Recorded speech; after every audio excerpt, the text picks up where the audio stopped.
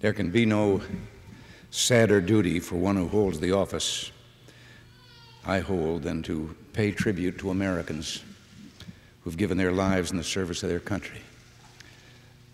I extend also the condolences of ourselves and our people through Ambassador Turk to the families of our loyal Lebanese employees who perished in this tragic event along with their American colleagues. You here today, the families of these honored dead, I want you to know I speak for all Americans when I say that we share your sorrow and offer you our heartfelt sympathy. We are in your debt and theirs. Your loved ones served their country with talent and energy, courage and commitment.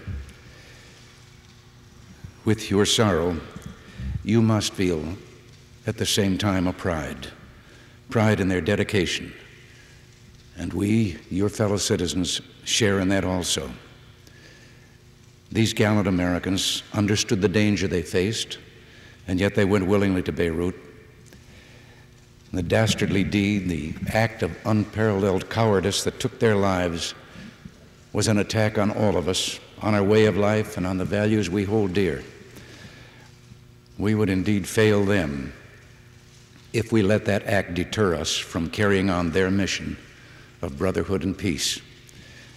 It is written, "Blessed be the peacemakers," and they truly were peacemakers.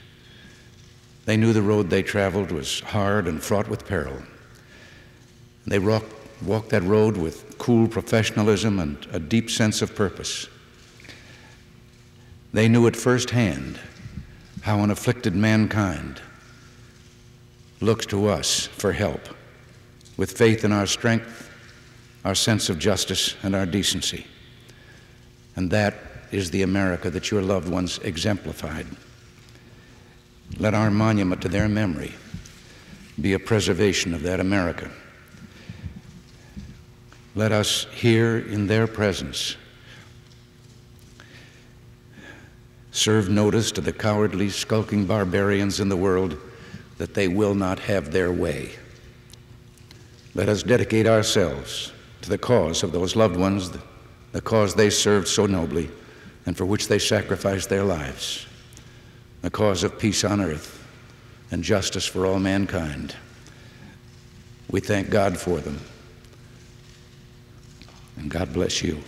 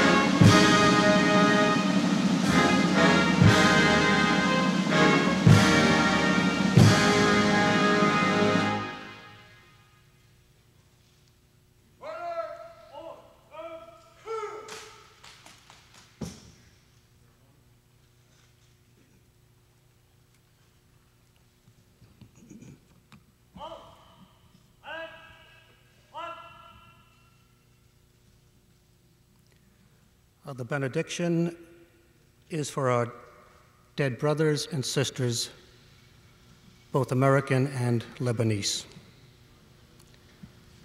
May the God of grace and mercy grant you peace. May he give comfort and hope to those who knew and loved you. Amen.